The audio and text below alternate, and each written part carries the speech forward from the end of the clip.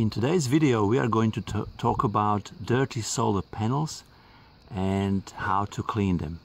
Dirt on them reduces the efficiency by about 10 to 20%. When to clean solar panels? The best time or ideal time would be early morning or late in the afternoon, when there is no direct sun hitting the panels, because they get really hot, and once you spray them with water they dry up quick. So the best time is either when it's overcast or early morning, late in the afternoon, so the panels stay wet for as long as possible when you want to brush them, because depending on how many solar panels you clean, when you start hosing them down, by the time you hose them and come back to the first one with a brush or a broom, it might be a bit dry. Now I use, as I mentioned, this broom stick with the brush. It's relatively soft. It should not be too harsh, so make sure it doesn't hurt when you try it, feel it on your hand, because that can also in the long run can scratch the surface of the panel. So it should be relatively smooth, but also when I push, this is a great angle, when I push it just kind of scrapes off all the firmer dirt of the panel.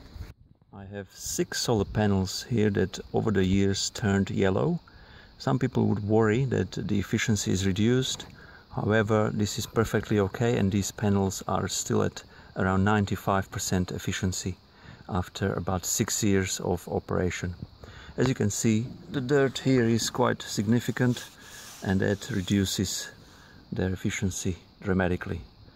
And now we are going to talk about how to clean them. More angle on solar panels, the better. So steeper angle, the better, because when the rain falls on them, it tends to wash them better because the runoff is faster. So when you find I have different angles here of the panels. Ideally in this climate it would be 26 degrees. We are in southeast Queensland. If they are laying more flat, you will need to wash them more regularly. These ones are 26 degrees angle, but still you can see quite a lot of bird droppings, and we have a lot of flying foxes here flying above at night, and they make a big mess as well. When you do clean them, well, I personally use just a hose, garden hose, and a big broom, like a big broom brush. And when you wash them, make sure you clean this bottom here as well. Sometimes fungi starts growing on them, fungi that grows on the tiles, and this can actually cause some harm. So make sure you wash this where the water sits in the groove, so with one stroke alongside the bottom edge of the solar panels. As you can see, these are quite dirty now, so it's time to give them a good clean. Firstly, the solar panels are going to be soaked, just sprayed with water, simply to soak up all the residues and build-ups.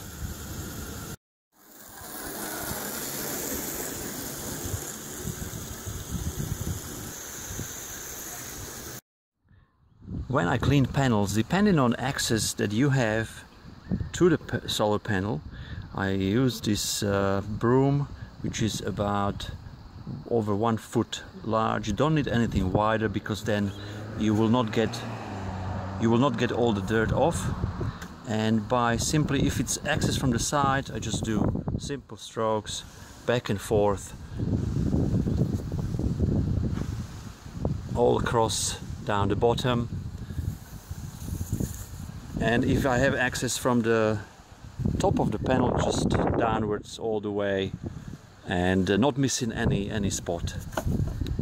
Now I mentioned bird droppings, and I mentioned flying fox. Yes, it is a large bat in Australia that can have a wingspan up to 1 meter, and their excrements are really sticky. They like eating figs and all sorts of different wild fruit, and when they drop on this panel, it's literally quite large and sticky like a glue, so it needs a lot of water to dissolve and then come off. Sometimes I have to use this scraper. This one I haven't used for a while now, so it's corroded, but usually make sure it's quite clean and smooth so you don't damage the top layer of the panel, so it should be nice and smooth, and just gently scrape off anything that is rock solid. Hopefully it's not rock solid once you dissolve it with water.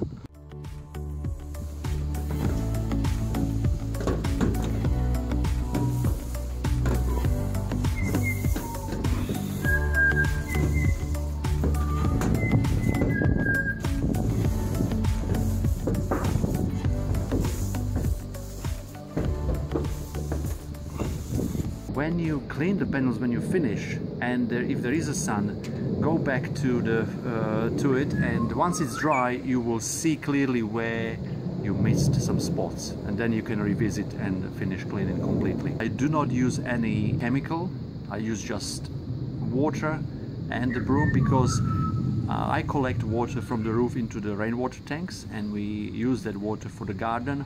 So you wouldn't want any chemicals in that water. It's a choice. There is many options how to clean the panels. There are also bucket and a squeegee way, when you just dip the squeegee into the bucket and clean and take off with a rubber blade. When working on your roof, guys, you are taking full responsibility for your own health and safety, and for the safety of those around you. Make sure you notify someone before you go on the roof, so they can keep an eye on you just in case something happens. Wear sturdy shoes so you don't slip. Wear long sleeve, long pants so you don't get sunburned. And I would be wearing a safety harness and a helmet if you are working on more than a single-story house. Your safety is your own priority. Make sure you have a good insurance just in case something happens. And if you are not sure, please do hire a professional to clean your solar panels. Stay safe.